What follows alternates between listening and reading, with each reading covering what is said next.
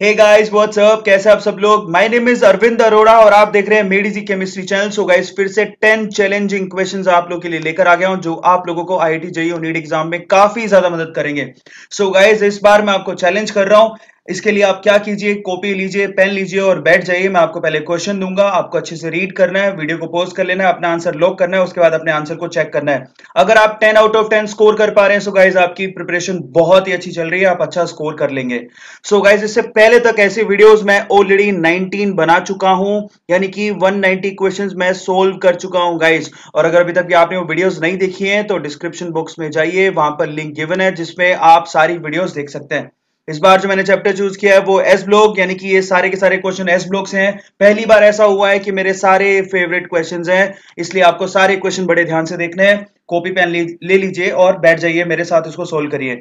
सो चलिए वीडियो को शुरू करते हैं विद 2 और 3 इंपॉर्टेंट अनाउंसमेंट। पहली इंपॉर्टेंट अनाउंसमेंट ये है कि अगर अभी तक भी आपने सब्सक्राइब नहीं किया है तो सब्सक्राइब जरूर कर लो गाइस, क्योंकि ऐसी अल्टीमेट वीडियोस मैं डेली अपलोड कर रहा हूं। आपसे कोई वीडियो रह नहीं जाए, नोटिफिकेशन आपको हर वीडियो का मिले, उसके लिए आप बेल आइकन के बटन को जरूर दबाओ। दूसरी इंपॉर्टेंट इन्फॉर्मेशन ये है कि अगर अभी तक भी आपको रिक्वायर्ड है केमिस्ट्री के लेक्चर्स तो आप मेरे सारे लेक्चर्स अनअकैडमी ऐप पर, which is India's largest learning app, free of cost है, जिसको आप गूगल प्ले स्टोर से, एप्पल ऐप स्टोर से, iOS ऐप स्टोर से डाउनलोड करके देख सकते हो। जैसे आप उसको डाउनलोड करोगे आपको सर्च इंजन में अरविंद अरोड़ा लिख देना है, ऐसी प्रोफाइल आपको दिखाई देगी जिसपे फॉलो का बटन है, जिसको आपको क्लिक कर देना है और आपको मुझे फॉलो कर लेना है। वहां पर ऑलरेडी 9 कोर्सेज लाइव हैं, अवेलेबल है। वहां पर 123 वीडियोस मैं बना चुका हूं अभी तक। सो गाइज अगर आपको कोई भी वीडियो रिक्वायर्ड है तो आप फ्री ऑफ कॉस्ट उसको देख सकते हो। तो चलो पहला चैलेंजिंग क्वेश्चन ले लेते हैं। आप तैयार हो फर्स्ट क्वेश्चन के लिए? कॉपी पेन रेडी है? सवाल पढ़ना है, अपना जवाब लॉक करना है और तुरंत आंसर चेक कर लेना है। बिलीव मी, अगर आप ये क्वेश्चन कर पा रहे हैं तो आपकी प्रिपरेशन बहुत अच्छी चल रही है गाइस, बिलीव मी। पहला सवाल, फर्स्ट क्वेश्चन देखिए। जो क्वेश्चन है आपका आईआईटी जेईई 1996 का क्वेश्चन है। ये देखिए क्वेश्चन क्या कहता है। क्वेश्चन ये है, which of the alkali metal, group number 1 की बात कर रहे हैं, alkali metal chloride is expected to have highest melting point. इसमें से पूछ रहा है हाईएस्ट मेल्टिंग पॉइंट किसका है। वीडियो को पॉज करो, अपना आंसर लॉक कर दो। मेल्टिंग पॉइंट किस पे डिपेंड करता है सोचो। आपने आंसर लॉक कर दिया। चलिए अब मैं आपको आंसर बताता हूं। एक्चुअल में इसका आंसर है NaCl।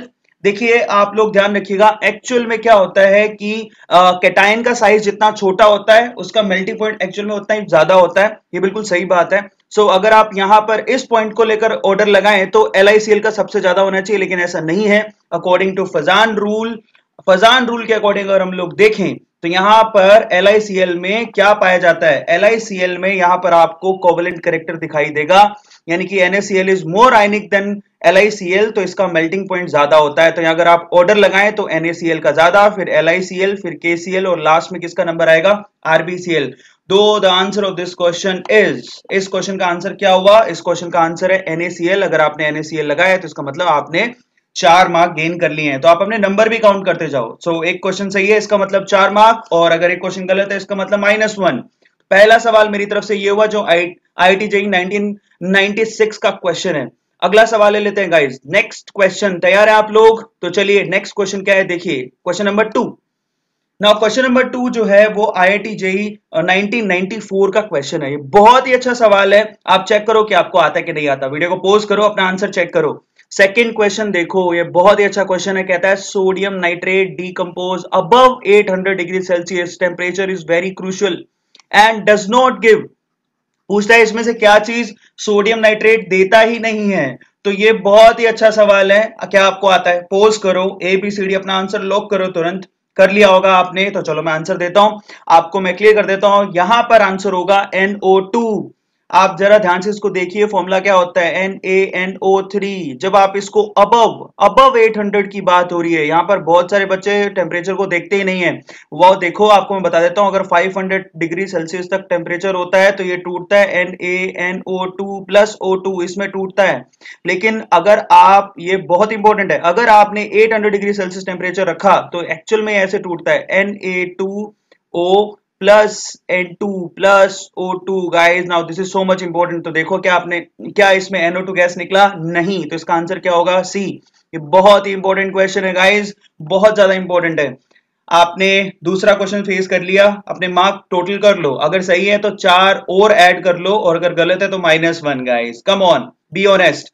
थर्ड क्वेश्चन पर चलते हैं। अगला सवाल तैयार है आप लोग? कॉपी पेन ले लीजिए। Now the next question is question number 3, जो कि IIT जेई 1998 का क्वेश्चन है। आपसे क्या पूछता है जरा ध्यान से उसको देखिए, और ये मेरा फेवरेट क्वेश्चन भी है, सभी में से सभी फेवरेट हैं, लेकिन ये भी अच्छे फेवरेट्स में से है।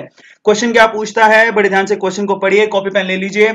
The following compounds have arranged in the order of their increasing thermal stability. About it is asking about thermal stability. Identify the correct order.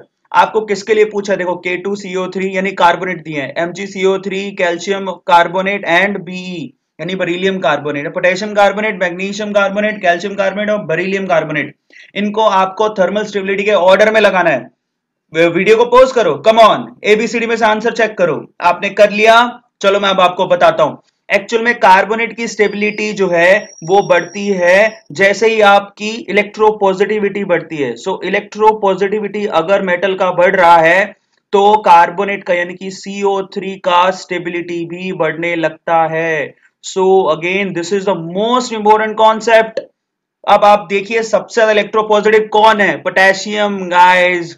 और आपको पता होना चाहिए जब हम ऊपर से नीचे आते हैं तो इलेक्ट्रोपॉजिटिविटी बढ़ने लगती है, और दाएं से बाएं जाते हैं तो इलेक्ट्रोपॉजिटिविटी घटने लगती है। काफी बार मैंने बोला आपको। तो सबसे ज्यादा इलेक्ट्रोपॉजिटिव दैट इज K2CO3। तो सबसे ज्यादा थर्मली स्टेबल K2CO3 यानी कि फर्स्ट आएगा, या तो आंसर इसका बी होना चाहिए या आंसर इसका डी होना चाहिए। उसके बाद कौन है? देखिए लेफ्ट टू राइट जाते हो तो थर्मल स्टेबिलिटी घटती है, लेकिन फिर से टॉप टू बॉटम आ रहे हैं। देखो दैट इज बरीलियम, उसके बाद मैग्नीशियम और उसके बाद calcium. Most positive is calcium, तो उसके बाद नंबर आना चाहिए कैल्शियम का, यानी कि अभी भी बराबर कांटे की टक्कर चल रही है। उसके बाद एक्चुअल में मैग्नीशियम का नंबर आना चाहिए, तो एक्चुअल में आंसर इसका क्या हो गया? बी। तो इसका आंसर बी है, और अगर आपने सही किया है तो 4 मार्क जोड़ लो, और अगर आपने गलत किया है तो -1 मार्क। Guys come on -1। ध्यान से इसको चेक करते रहिएगा, बहुत अल्टीमेट क्वेश्चन है। क्या आप अगले सवाल के लिए तैयार हैं? सो चलिए नेक्स्ट क्वेश्चन की तरफ चलते हैं। अगला सवाल, क्वेश्चन को पढ़ना है, वीडियो को पॉज करना है, फिर अपना आंसर लॉक कर देना है। ये IIEEE 2007 का क्वेश्चन है गाइस। तो चलिए 2007 के क्वेश्चन को करते हैं। आपसे क्या पूछा है, सवाल को पढ़े, अपना आंसर लॉक कर दें फटाफट से।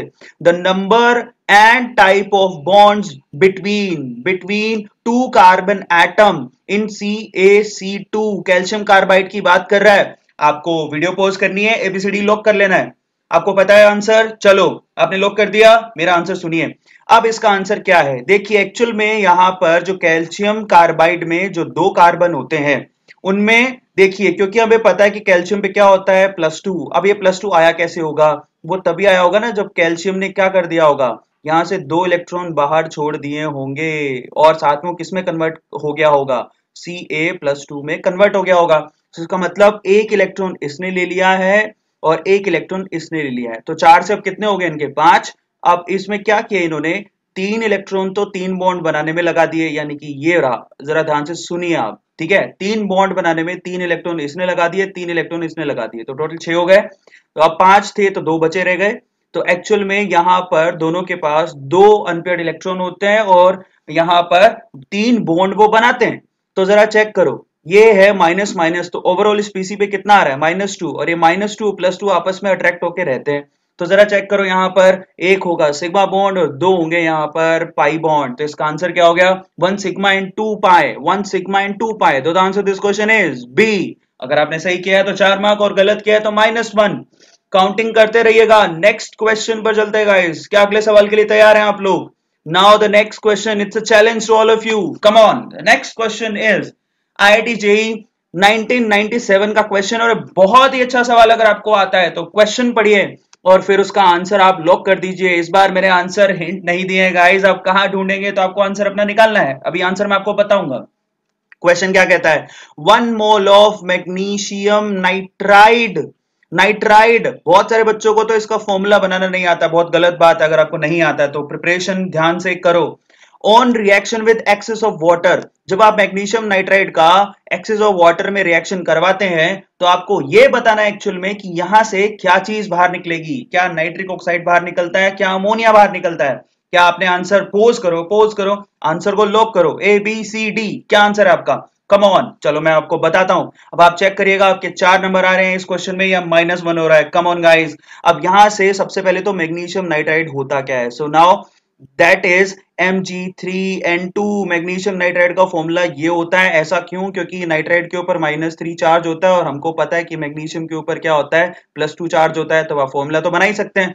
अब अगर आप इसको वाटर में डाल देते हैं या वाटर से रिएक्ट कराते हैं तो एक्चुअल में क्या बनता है? यहाँ पर मैग्नीशियम का हाइड्रोक्साइड बन जाता है। ये तो सबको पता है। मैग्नीशियम का हाइड्रोक्साइड जो है उसका पीपीटी नीचे बैठ जाता है, ये पता होना चाहिए आपको। और प्लस साथ में क्या निकलता है? यहाँ पर अमोनिया गैस निकलती है, लेकिन कितने मोल? जब आप इसको बैलेंस करेंगे तो आप यहाँ पर 2 लगाएंगे और साथ में यहाँ पर 3 लगाएंगे और यहाँ पर 6 वाटर के मोलिक्यूल आपको यूज करने पड़ेंगे, तो आपको यहाँ पर 2 मोल अमोनिया मिल रहा है। बहुत इंपॉर्टेंट क्वेश्चन है, 2 मोल अमोनिया। दो the answer this question is सी। अगर आपने सही किया है तो आपके 4 मार्क और गलत किया है तो -1। Come on guys, be honest. आपके नंबर जोड़ते रहिएगा और लास्ट में आपको सारे नंबर जोड़ के कमेंट सेक्शन में लिख देना है आपके मार्क कितने हैं गाइस। कम ऑन, क्योंकि उससे आपको, मुझे पता लगे आपकी प्रिपरेशन कैसी चल रही है, उतनी मेहनत मैं आप पे करूंगा और आपको सजेशन दूंगा। सो ऑनेस्ट सजेशन के लिए ऑनेस्ट आंसर आपको कमेंट सेक्शन में लिख देना है। अगला सवाल, क्या आप अगले सवाल के लिए तैयार हैं? Now the next question is, come on guys, अगला सवाल। अगला सवाल ये है जो AIEEE 2010 का क्वेश्चन है।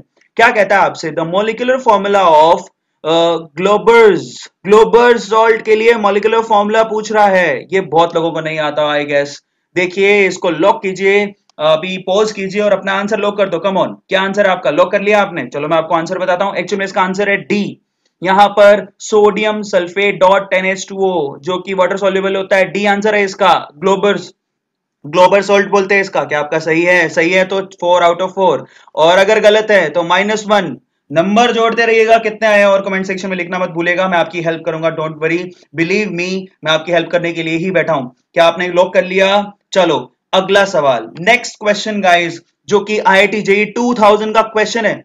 तो देखो 2000 का क्वेश्चन क्या है, बड़े ध्यान से इसको देखिएगा। Now look at it. amongst the following hydroxides की बात कर रहा है। the one which has the lowest value of KSP का मतलब क्या होता है? जरा सोचो, वीडियो को पॉज करो, अपना आंसर लॉक करो। क्या आप तैयार हो आंसर के लिए? Come on guys. तो चलो, सो KSP होता है that is solubility product constant. Water में कौन आसानी से नहीं घुलता? लोएस्ट पूछा आपसे।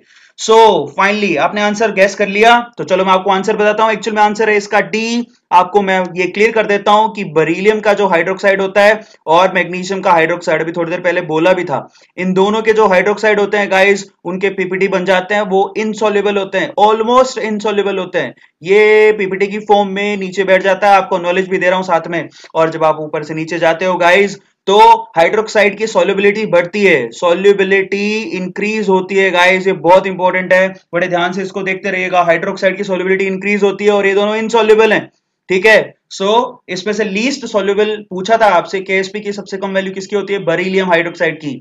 अगर आपका सही है तो 4 मार्क और गलत है तो -1। जोड़ते रहिएगा और कमेंट सेक्शन में लिखना मत भूलिएगा। अगला सवाल ले लेते हैं, नेक्स्ट क्वेश्चन, जो IIT-JEE 1997 का क्वेश्चन है गाइस। क्या आप तैयार है इस क्वेश्चन के लिए? तो चलो अपना आंसर लॉक कर लो। फर्स्ट ऑफ ऑल पूछा है property of alkaline earth metals that increases with their atomic number. पूछ रहा है एटॉमिक नंबर के साथ कौन सी प्रॉपर्टी इंक्रीज होती है। तो आप खुद ही सोचो, जब आप ऊपर से नीचे जा रहे हो, क्या आयनाइजेशन एंथैल्पी इंक्रीज होती है, डिक्रीज? क्योंकि साइज बढ़ता है तो ये तो डिक्रीज होती है, तो इसका मतलब इंक्रीज तो नहीं होती, तो आंसर नहीं हो सकता।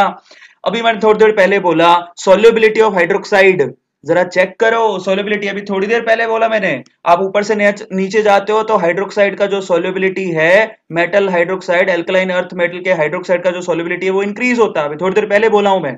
आंसर आपने लॉक कर लिया है? एक्चुअल आंसर इसका बी, क्योंकि मैंने अभी लास्ट में जब सोल्व कराया तो इसको मैंने बोल दिया था। जो ध्यान से सुन पा रहे हैं वो आंसर को चेक भी कर पा रहे हैं। इसका आंसर है बी। अगर आपने सही किया है तो 4 मार्क और गलत किया है तो -1। कमेंट सेक्शन में लिखना है आपको, सारे मार्क जोड़ते जाइए ध्यान से। Be honest.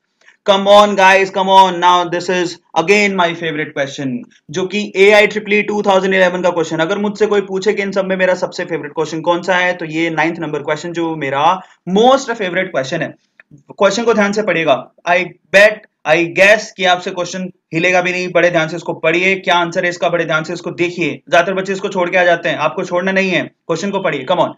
कहता है a metal M readily form sulphate, एक मेटल एम है जो सल्फेट बना लेता है, विच इज वाटर सोल्यूबल, जो कि वाटर सोल्यूबल है, ठीक है। It forms oxide ammo which become, मतलब अब आप देखिए यहां पर ऑब्वियसली वो मेटल ग्रुप नंबर 2 का होगा। क्यों ऐसा मैं गेस कर पा रहा हूं, क्योंकि SO4 पे -2 होता है, ऑक्साइड भी बना रहा है तो ऑक्सीजन पे -2 होता है, तो इसका मतलब ग्रुप नंबर 1 पे ही है, जिस मेटल पे क्या होता है +2, तो ग्रुप नंबर 2 का मेटल है वो, ठीक है। और वैसे वैसे भी आपको नीचे तो सारे ग्रुप नंबर 2 के ही मेटल दे रखे हैं। सो आगे क्या कहता है, ammo which becomes inert on heating, मतलब जिसका ऑक्साइड जो है वो स्टेबल है, हीट करने पर टूटता नहीं है, इनर्ट है। इट फॉर्म्स इनसॉल्युबल हाइड्रोक्साइड, लो एक गैस पॉइंट तो आपको यहीं से मिल जाता है। ऐसा कौन सा है जिसका इनसॉल्युबल हाइड्रोक्साइड होता है? बहुत आसान है, मैंने अभी थोड़ी देर पहले बोला, अगर आप ध्यान से सुन पा रहे हैं तो इसका आंसर आपको इसी पॉइंट पर मिल जाता है। मैंने आपसे अभी कहा था बेरिलियम और मैग्नीशियम के हाइड्रोक्साइड पीपीटी बना लेते हैं, तुरंत पानी में नीचे बैठ जाते हैं, लेकिन वो NaOH में सॉल्युबल होते हैं। सो इसका आंसर क्या हो गया, डी। बेरिलियम एक ऐसा बेरिलियम एक ऐसा मेटल है जिसका जो सल्फेट है बेसिकली बहुत रेडिली बनता है और बहुत हाईली सोल्यूबल होता है। ये बहुत इंपॉर्टेंट है, हाईली सोल्यूबल होता है।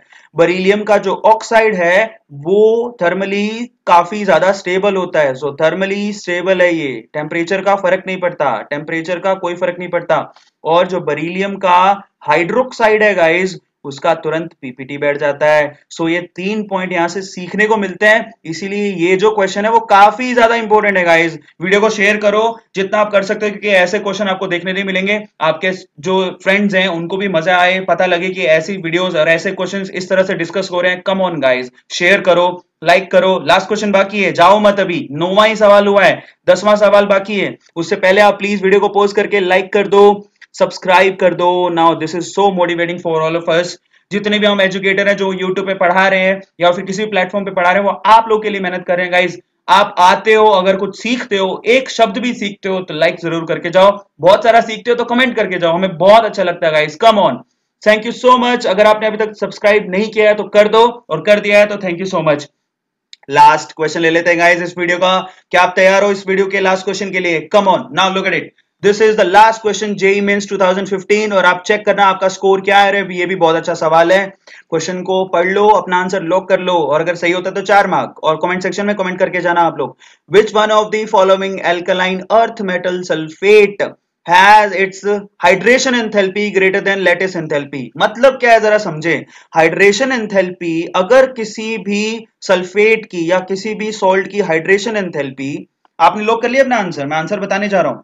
सो फाइनली लॉक कर लो पहले, ABCD हो गया। Come on now, hydration enthalpy अगर लैटिस एंथैल्पी से ज्यादा होती है, सो आपको पता होना चाहिए इसका मतलब सॉल्युबिलिटी भी ज्यादा होती है, सोल्यूबिलिटी भी हाई होती है। अब आप चेक करो कि इसमें किस सल्फेट का सोल्यूबिलिटी ज्यादा है। अभी थोड़ी देर पहले मैंने लास्ट क्वेश्चन में वैसे आंसर बता दिया था, लेकिन फिर भी आपको वैसे मालूम होना चाहिए, सल्फेट में जितना आयन छोटा होगा, वाटर का जो मॉलिक्यूल है वो उतने ज्यादा उसको घेरेंगे।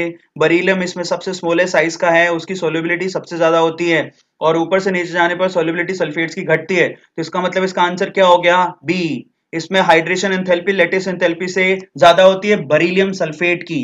क्वेश्चन ध्यान से चेक करना है, क्योंकि ये काफी ज्यादा, देखो हाइड्रोक्साइड अलग है, सल्फेट अलग है, हर जगह अलग अलग लॉजिक जो है वो इस्तेमाल होता है। सो इसका आंसर है बी। ये 10 क्वेश्चन हो गए मेरी तरफ से गाइस, 10 क्वेश्चन। एक क्वेश्चन 4 मार्क का, तो 10 क्वेश्चन कितने मार्क के हो गए, 40 मार्क के। आउट ऑफ 40 आपको आंसर लिख के जाना है। अगर आपने गलत अटेम्प्ट किया है तो -1 लिखेगा, और बिलीव मी आप मुझे कमेंट करेंगे तो मुझे बताएंगे कि आपके कितने मार्क आए हैं, तो आपको उसके अकॉर्डिंग मैं गाइड भी करूंगा। तो सही लिखिएगा, बी ऑनेस्ट। चलिए guys, thank you so much. अगर आपको वीडियो अच्छा लगा हो तो सब्सक्राइब जरूर करके जाओ, और ऐसे अल्टीमेट वीडियोस मैं डेली आपके लिए अपलोड कर रहा हूं। Do subscribe guys, come on, do subscribe and like and share these videos. और आप मोटिवेशन हमें मिलता रहे उसके लिए कमेंट सेक्शन में अच्छा सा कमेंट, अगर आपको अच्छा लगा हो तो प्लीज कमेंट करके जाओ। Thank you so much guys, अगली वीडियो मिलते हैं। Thank you, thanks a lot.